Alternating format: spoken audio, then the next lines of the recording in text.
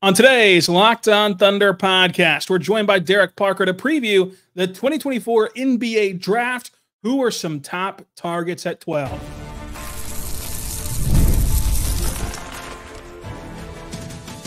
You are Locked On Thunder, your daily Oklahoma City Thunder podcast. Part of the Locked On Podcast Network, your team every day.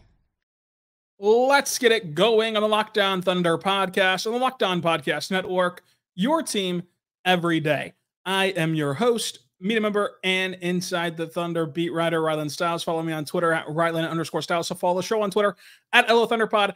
On today's show, we're joined by Derek Parker, the GOAT of Inside the Thunder, co-GOAT of Inside the Thunder, the host of his own YouTube channel, Derek Parker on YouTube, where he does tremendous draft content, runs Draft Digest as well. Derek, how you doing today? Dude, co-GOAT is crazy, first off, but I'm good. All day today, I didn't feel locked in. And then, the second I see that intro, the Locked On Thunder, it swipes across my screen, I immediately lock in. So I'm good, man. I'm ready to rock. I'm glad that you're locked in. You and Nick Crane are co-GOATs of both sites, actually. But Derek, the 2024 NBA Draft is a week away. We're a week out of the draft. Are you excited? Like, what's your overall vibe check on this draft? I'm really excited personally. I know this draft doesn't have a sparkling reputation. It doesn't have like the same superstar punch that a lot of it have had before, but to me, it's really wide open. Like, I feel like up to this point, we have a lot of intel. We get a lot of these reports coming out. And to this point, there's been some of that, but there hasn't been as much as normal. It kind of feels like a calm before the storm, a late bloom. I don't know what it is, but I'm really excited because it feels like this could go 1,000 different directions. Yeah, I think that is where this draft has the intrigue. That, like, you know, it's not where these like future superstars going to land. It's the fact that we just don't know where anyone's going to go. Like, if you legitimately on Wednesday took Twitter off your phone and took off whatever news breaking apps that you're on, you would be shocked by the results of the draft. Like, it is incredibly tough to predict. There is no, the draft doesn't start until pick X. The draft starts at pick 1, and there's no consensus. That no one really knows what's going on. Now, with that being said, you've covered this entire cycle as a draft expert, and you've seen all the ebbs and flows. Who are some guys that stand out for you in this draft that, like you said, has been punched on a little bit all year long? Yeah, if we're talking like guys I have to rock with, we're going to start with Ron Holland. I have him at number 1. You can check out my board on YouTube. Have him at number 1. He's one of the best athletes in this draft. High motor on defense with really good instincts.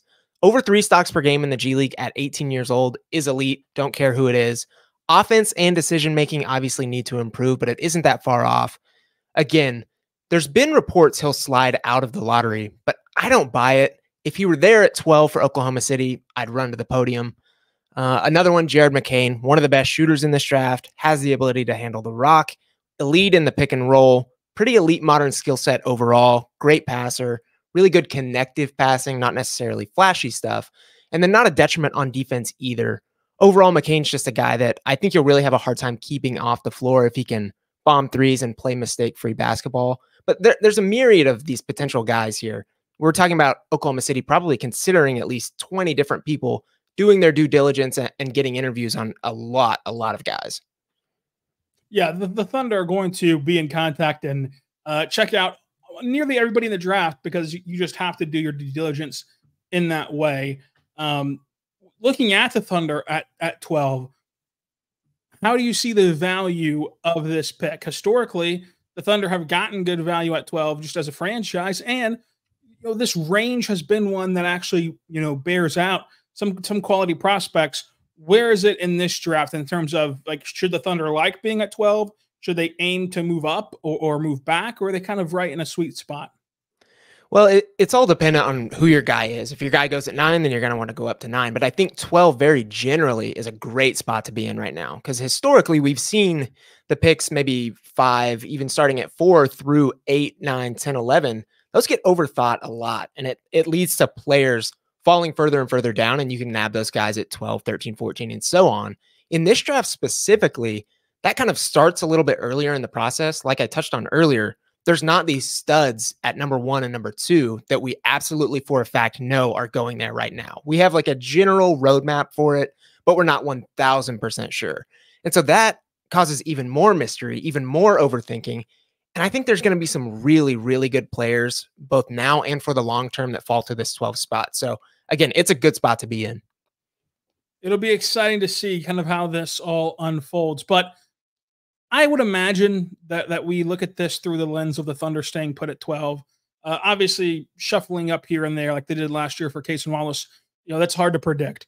When you look at number 12 and you combine that with the Thunder's needs, is there anyone who jumps out to you as like the Thunder need this guy to really help them? I mean, I think they're playing a little bit with house money here, and the fact that you could swing on this pick, and if you miss, I don't think it really affects your future a ton.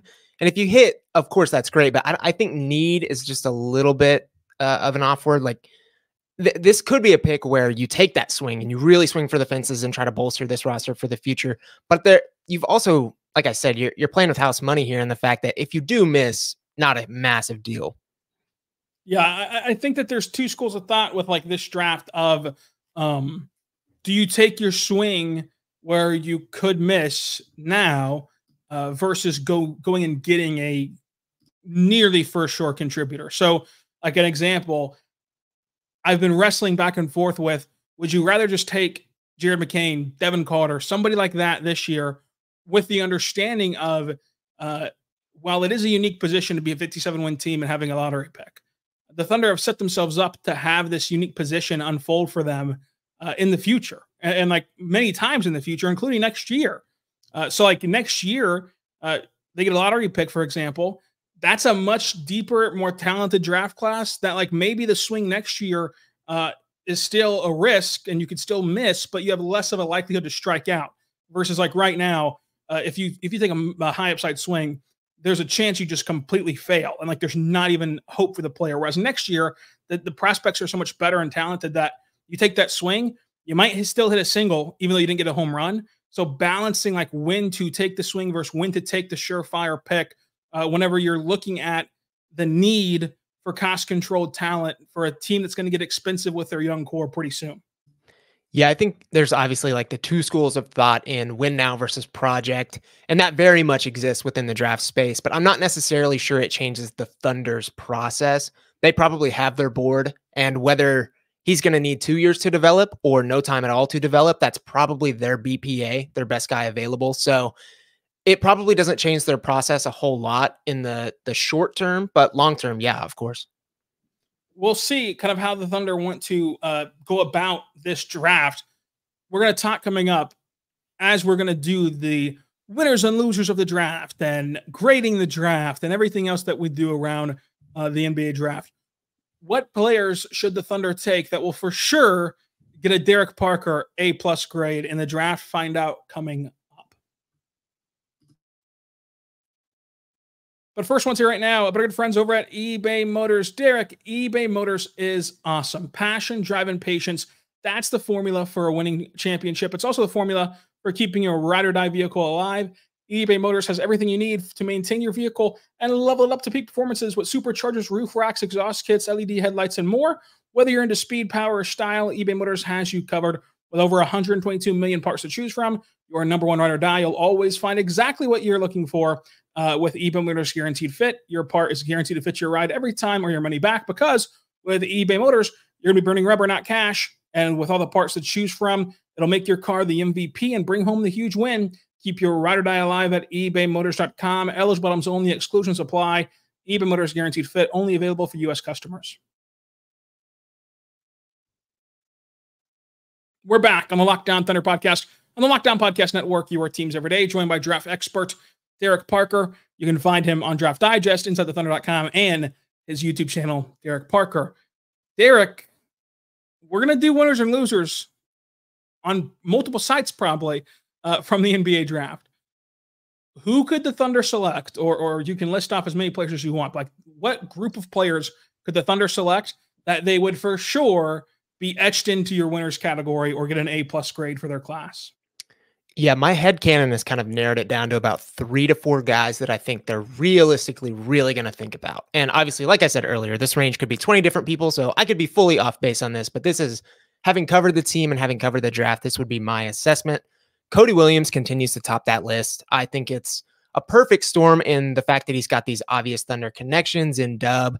They know his work ethic, they know his circle, and he does fit the mold and fills a position of need on the wing. Fluid, lengthy at 6'9". He's got baseline skills like good defense. He can shoot at some, has the high level point forward flashes. And most of all, I really think he'll personally be in their range. I'm not sold he'll go higher. There have been reports that the Pistons really like him at 5. I think his ceiling is probably around number 10 to the Jazz. I could see the Bulls swinging at 11. So to me, Cody's a legit target. You might have to trade up a couple spots for him, but should be gettable. There's also DaRon Holmes, 6'10", big out of Dayton, who he's obviously become a big fan favorite on social media. I really like him, like that pick too. He was one of the best players in college basketball this year per basically every advanced metric. Interior force, really bolstered his perimeter game. He can shoot, pass, dribble in open space. He's a versatile defender. And there's also a ton of connections to be made between Holmes and this Thunder team. Dayton's head coach, Anthony Grant, is a former Thunder assistant coach. Holmes was highly touted out of high school, chose Dayton, stuck with Dayton despite likely having his pick of where he wanted to go after years 1 and 2 in college, especially 2. And from what I've heard, he's just a great kid, seems to have high basketball IQ from interviews that I've watched, head down kind of worker. So that fit makes sense on a variety of levels. Ultimately, 12 is a little bit high for Holmes. He's on the older side. He's more of that win now veteran-y type player. But in this draft, there's going to be plenty of guy getting, and taking a swing on him at 12 likely wouldn't be the craziest thing. Jared McCain, we've already touched on a little bit, but I think his fit with the Thunder is pretty seamless. Ultimate locker room guy, fun, high energy, fills that always needed three-point shooting need, isn't a detriment on defense, and in terms of feel for the game is probably one of the best plug-and-play system guys in this draft.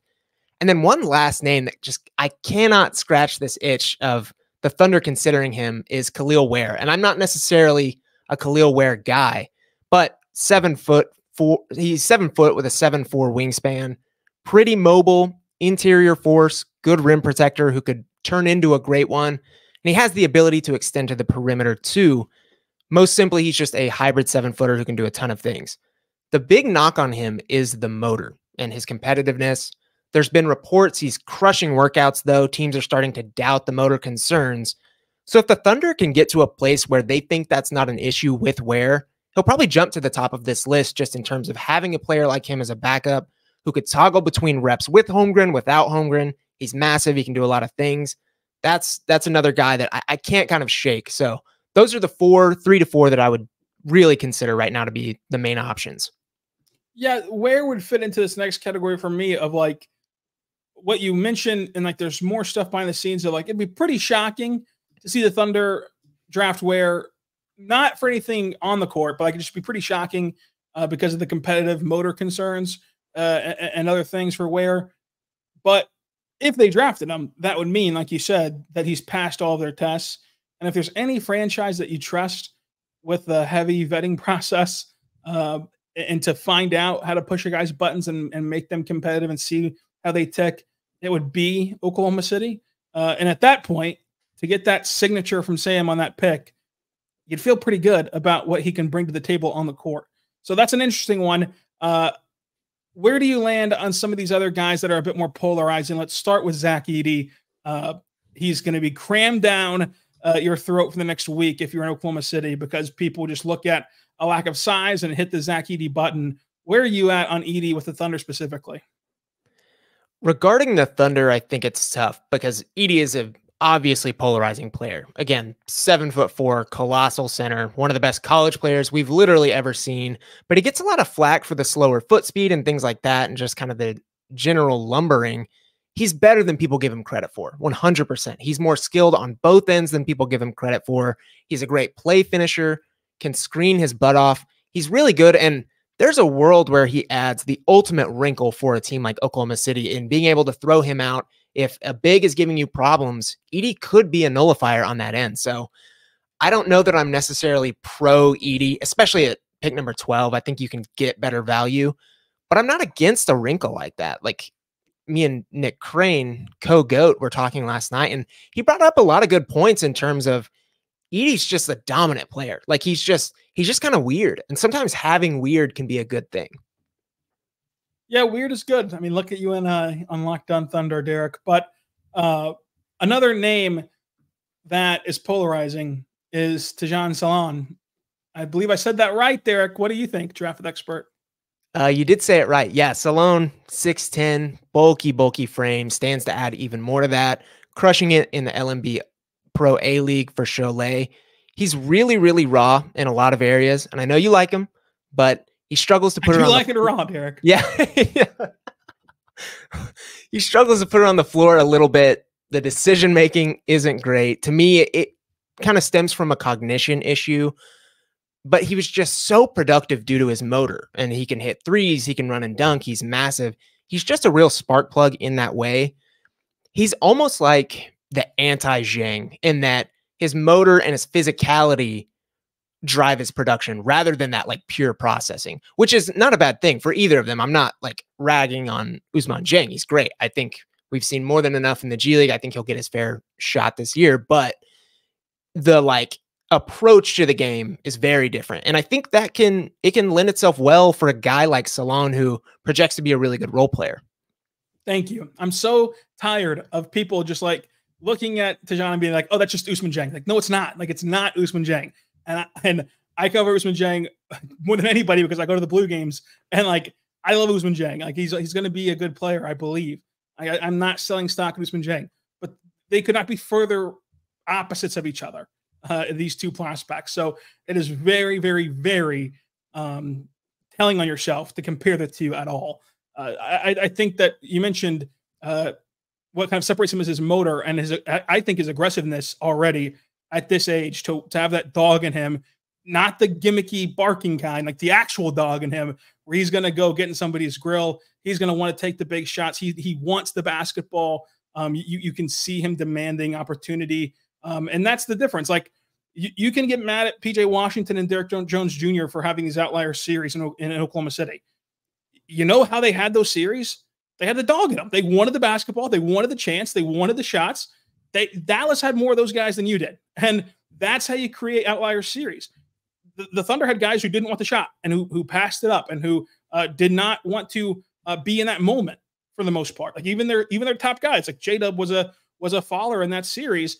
You need more guys who are willing to be aggressive and then give yourself the chance to have that shot variance.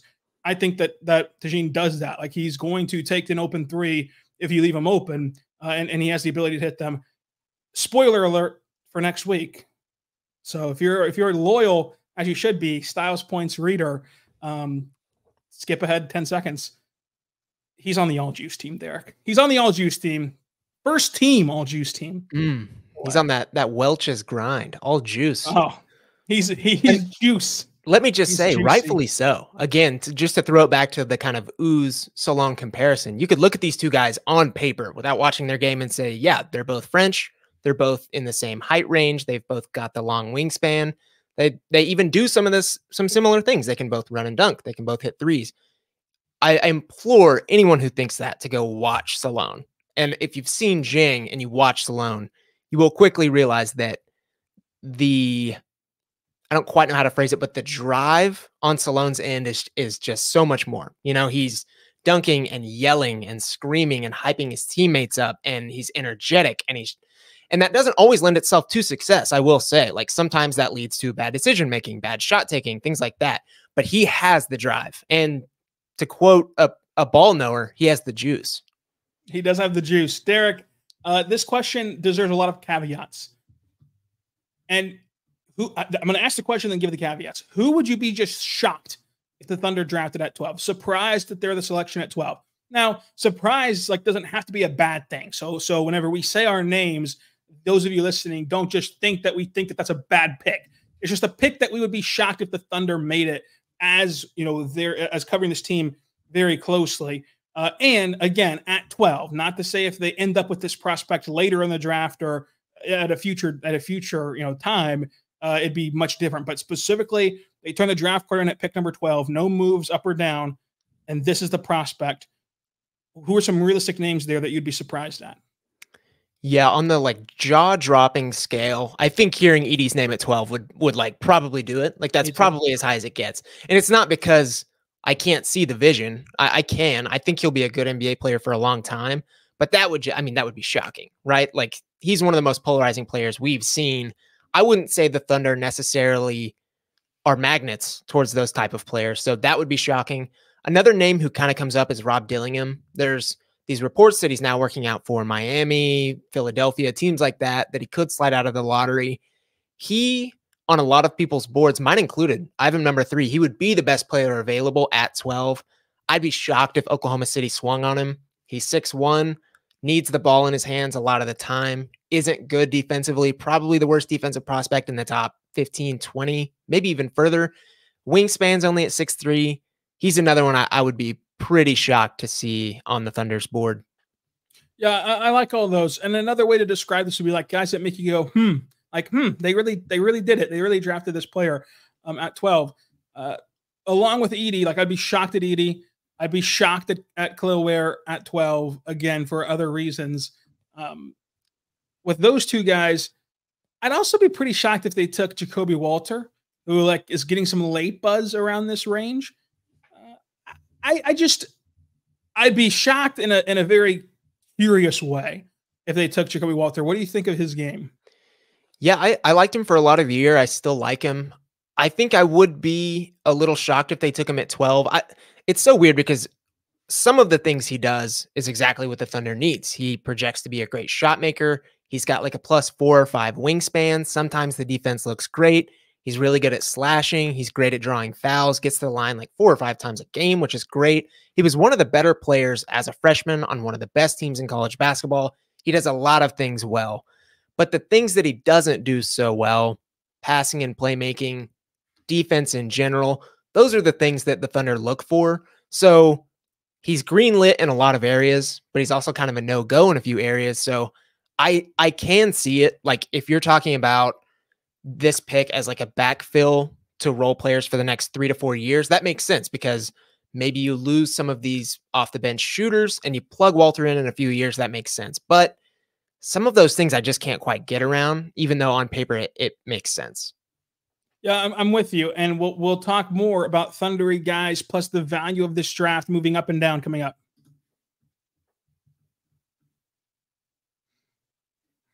We're back talking about our good friends over at FanDuel. Check them out today. That's FanDuel.com/locked-on. Go there right now because new customers get $200 in bonus bets with the winning of any $5 bet. That's $200 in bonus bets with the winning of any $5 bet at FanDuel.com/locked-on. FanDuel.com/locked-on to win big on your bucket list. Now, the NBA Finals is over, but if you only want to bet on the NBA, you can still do so at FanDuel. Here's how. You can bet on next year's NBA champion, where the Thunder have top 5 odds. You can bet on next year's MVP award, where SGA has top 4 odds. You can bet on the NBA draft, who will be the number 1 overall pick. Right now, the odds say Zachary Richachet. What a surprise that would be. Who would be Bronny James's next team? The Thunder have odds on that as well, plus 3,500. Check it out today at FanDuel.com/locked-on.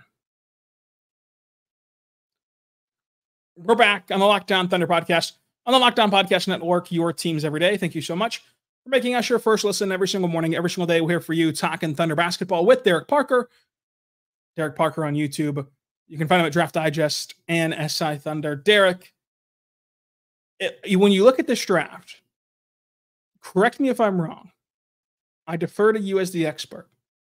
Usually we can pick out, like, this is a Sam Presti guy. Like, this is a guy Sam Presti would absolutely fall in love with. And in this draft, like, we've mentioned some names that we like. There's like, yeah, Sam would like that guy. The Thunder would be in on that guy. But they all have a certain drawback that would, like, give you pause or hesitation to write that pick in Sharpie. Like, for as much credit as the Thunder get for being this tight-lipped, cards close to the vest organization, the players that they've targeted, like, you've been able to pick it out of the lineup pretty quickly. Whenever you're looking at the draft, especially a week out.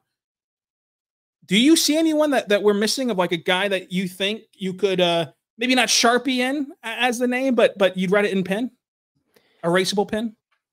Yeah, to your point, there's a lot of guys that are in that range that we could like theoretically envision with the Thunder, but every single one of them this year, and honestly, this is true for years past, but everyone this year has those one or two things, just like Walter, that could hinder you a little bit. Just they don't let you grab the Sharpie. They let you grab the erasable one. So to kind of rebuttal my earlier points, Cody Williams, he's a guy who checks a lot of boxes, but kind of suffers from the same Dieng thing in that he's very thinly framed. Sometimes he's not as aggressive. The flashes are just that. They're not very consistent. DaRon Holmes, I don't think the Thunder have ever drafted anyone as old as him in the lottery. Jared McCain, love a lot about him, but he's 6'3", doesn't really have a plus wingspan either. Ke'el Ware, we obviously talked about his issues. So I think we're running the gamut. Like I said, there's 20 different guys. We could talk about them all. They all do some things thundery, some things not. But there's no one this year to me that is just the absolute box checker. Are you with me on Devin Carter Island? In a general sense or for the Thunder?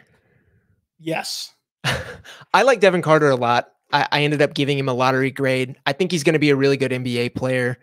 6'3", he's got the +6 wingspan, one of the best defenders in this draft, very obviously, gets after it. He's got all the intangibles. He scores it well. He can shoot it at a high level. Did a ton of stuff just in general on offense. Great player, great player. But the things that hold me back from him on the Thunder specifically are just how frenetic and fast-paced. He's a fireball. And again, earlier to Salaun's point, like, that's great a lot of the time, but sometimes it's not. And that rears its head with Devin Carter in the decision-making, the shot diet, things like that. So the Thunder are a team that want to play really clean basketball. Like, they don't want to have a high number of turnovers. They don't want to take bad shots. And there's a chance you draft Devin Carter and you plug him in and that erases because he's around all of these good decision makers and good passers and things. There's also a chance you plug him in and that doesn't necessarily get better and he a little bit sticks out like a sore thumb. So again, he's a guy that I could fully see them taking, wouldn't be surprised in the least, but there's also just a few things that don't make him as thundery to me. So I want to break this into a couple categories. I'm going to give you a couple of names that are rising in draft position. And like, do you believe that they could be in the Thunder's range as reported? And then a couple of guys who are sliding, as in like, should the Thunder be a team that takes them if they do have an actual draft night slide? So the couple guys that are rising, Kyshawn George from Miami and Bob Carrington from Pittsburgh. What are your thoughts on both, especially with how they would fit with the Thunder? Yeah, Kyshawn George is really interesting. He's a guy who I've kind of had pegged as a Thunder guy for a long time. I don't think he's necessarily in the 12 range. I don't know if I buy that he's rising. I buy that there's maybe a couple teams in the late teens or early 20s that like him. I don't buy an astronomical rise necessarily, but he is thundery in that he can do a little bit of everything at 6'9". He was a guard who had a massive growth spurt, can hit threes at a high volume, can really function on either end of a pick and roll, good on defense generally. So I get more than a lot of players. He would probably be in a top 10, top 12 of Thunder guys that I made.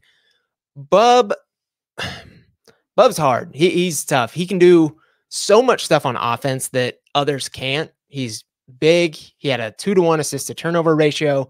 Phenomenal in the mid-range, like next level in the mid-range. But there's so much that he has to work on in terms of pure impact to be able to get to a workable area. He's really, really going to have to land with the right developmental fit. And I'm not sure the Thunder are that team. So when you're looking at sliders so far, like there's been the Rob Dillingham one we've kind of dismissed already, but Ron Holland is like a guy that might be sliding, and Nikola Topic is a guy that might be sliding for different reasons. Let's save Holland and first go to Topic. Like, what do you make of his slide due to injury? And like, would he be a player worth investing in with the understanding of like, this guy's probably going to miss the entire year? Yeah, I've had Topic as a top 5 to 6 grade all year. I think he's phenomenal. I get the slide. I do, because the knee injury, 2 knee injuries at 18 years old is not great. And the big thing for me, he had a reported 7-foot wingspan, which doesn't necessarily translate to stardom, but if you look at the wingspan of a lot of the best drivers and slashers and rim finishers in the league, they all have that really plus wingspan. Shea's a great example of that. And Topic was reported to have a 7-foot wingspan, and it ended up negative at 6'5", which is like a 7-inch swing. And obviously for his play style, which is a on-ball point guard, really, really high cerebral, high IQ passer, but the only way he really truly gets consistent offense right now is slashing. That's a big hit, I will say. If he's there at 12, I mean, I think you have to consider it. He's a player, like I mentioned McCain earlier, in terms of the X's and O's, in terms of play style, he'd be really, really easy to plug and play with this Thunder system. Defense, not there yet. Shooting, not there yet. But he's a player who I really genuinely believe could end up a top 3 player in this class. So if he's there at 12, you've got a little time. Like it's not life or death to where you would need to rush him out the year after and he immediately has to make an impact. We're talking about this pick, again, as a potential backfill for role players in the future whenever you got to get these contracts up and things like that. So Topic to me does make sense at pick 12. I think I have him 6 on my board, so I would swing hard and swing fast on Topic. Hard and fast, just the way we do it, DP. You and I both have Ron Holland number 1.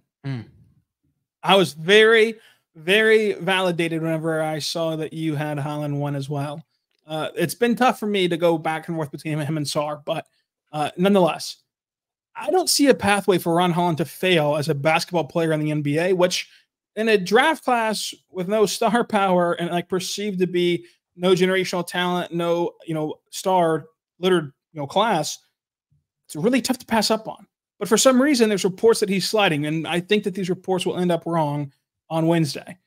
But should he slide to the 10 through 12 range where it's like way more realistic to go up and get him, how excited would you be if the Thunder drafted Ron Holland? And how excited should the listener be if the Thunder landed both of our number 1 guys?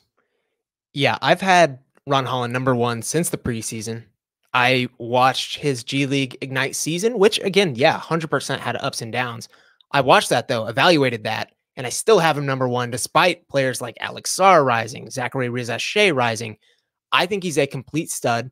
To your point, I don't see a world where he's not at the least an NBA contributor in.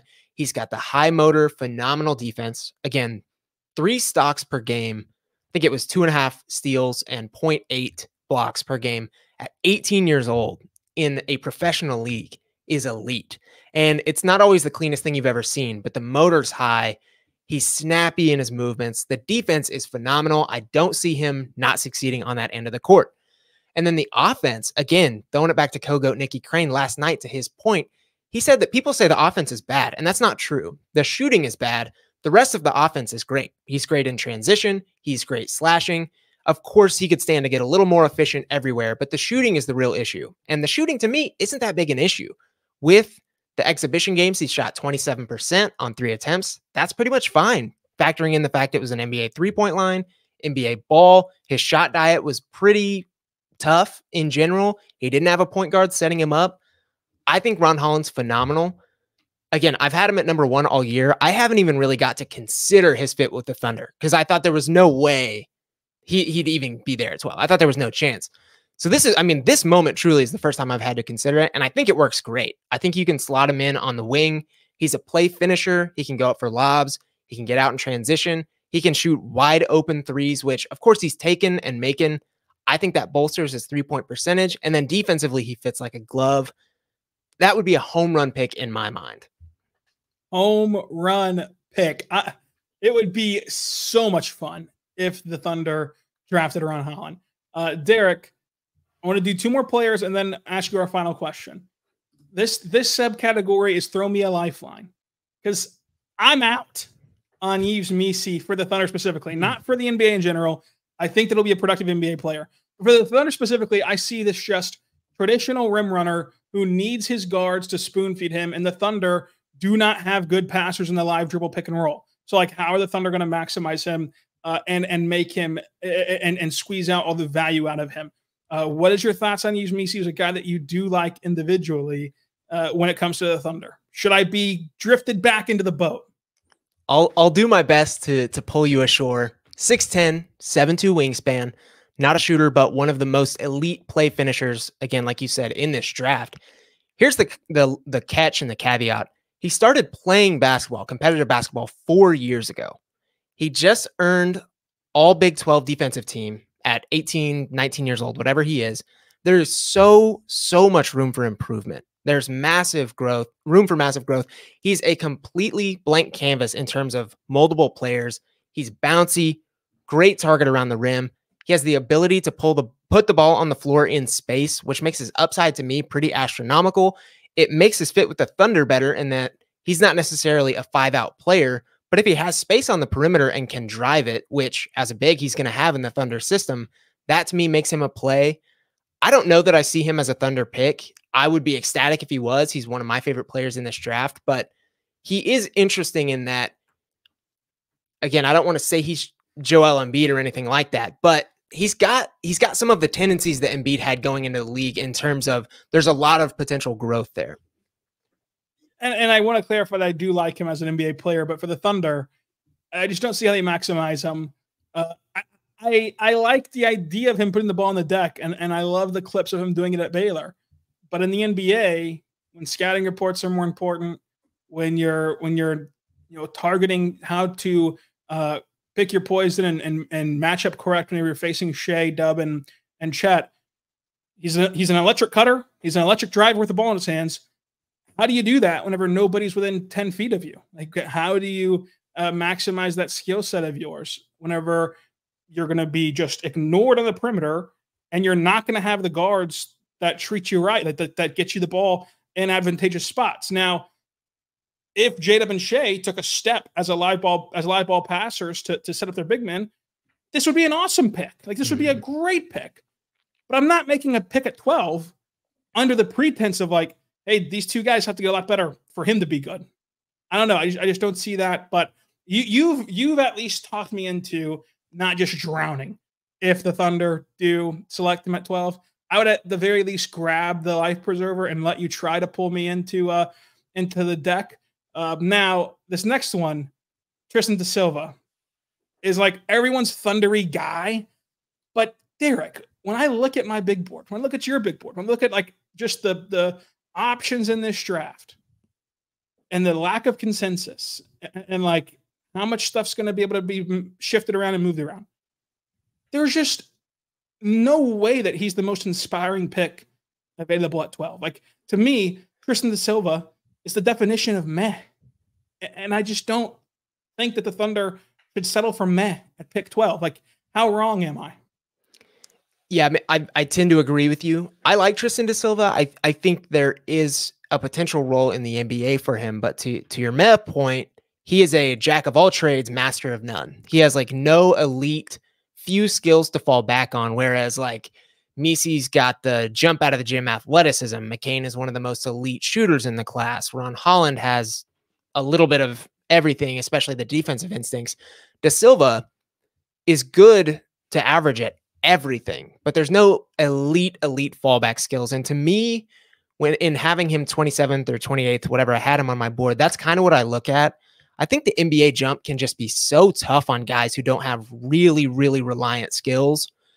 And I think sometimes that NBA jump just punches those guys in the face, and it's a little hard to adjust to how much more athletic everyone is, how much faster everyone is, how much better scoring, how much better you have to be on defense.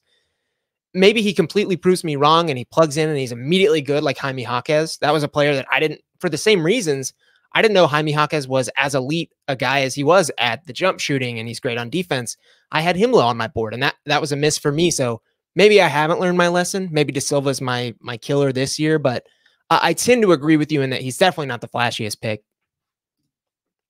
Well, I'm glad we can agree. Here's the last question. The Thunder do not have a second-round pick this year. Is there value in trading back into the second round and picking up another player as the Thunder head into the summertime with up to 4 roster spots available at their disposal and at least one two-way spot open? Because, sorry about it. Like, Olivier, sorry, it's a sad, tragic thing that you got hurt during the G League Finals. You're just not going to be able to use that spot on Olivier Sarr because his Achilles, of course, is shot. So you're going to have a two-way spot open at minimum. And that's before you discuss what to do with Keontae and Flagler. So you're going to have the two-way option. And there's a lot of just sicko names that I really like in this draft in the second round. Do you feel the same way? Would you trade into the second round? Would you trade into the first round again and just buy another first-round pick? Like, how aggressive would you be in this draft? Yeah, I think there's a decent chance some really good to even great players fall into the late first, second round of this draft. Again, in a draft that's as flat as this one, there's such a high likelihood that someone the Thunder have as a first-round grade, maybe even 15 to 20 grade, is simply not on other teams' radars. I don't think it's out of the question they trade back in. I think my earlier point where players get pushed further and further back, that's going to keep happening. That's going to happen night one. That's going to happen night two. There's going to be really good players selected at 25, 30, 35, 40. We've seen it before in every draft. This draft especially magnifies that. So wouldn't shock me in the slightest if they're considering all their options and especially trading back into the late part of this draft. I'm excited to see how this all unfolds. I have a lot of second round darlings that I'll be peppering you with in private, but maybe you'll grace us again with your presence to discuss them on the show. Derek, thank you so much for joining us. Where can they find you on Twitter and all of your work that you do? Yeah, Twitter, DParkOK, Rizzy Rise, spot of writing inside the Thunder, Draft Digest, YouTube at Derek-Parker. Those are the spots. Those are the spots. Derek, thanks for joining us. And until next time, be good and be good to one another.